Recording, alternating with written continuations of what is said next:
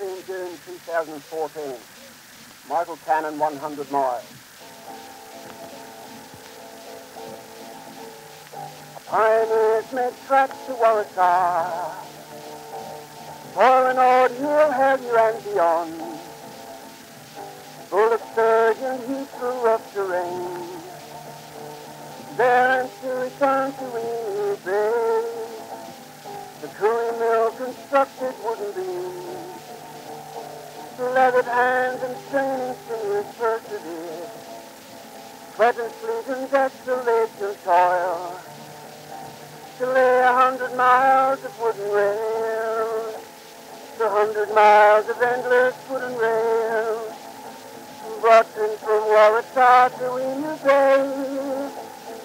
Endless rows of heavy wooden rails opened Waratah to Emu Bay. A grim environment told on the colonists. Hardships persevered, no one would tell. But enduring to their limits, men folk battled on.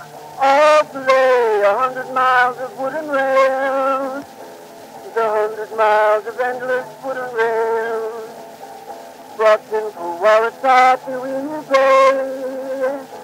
Endless roads of heavy wooden rails opened Waratah to Emu Bay.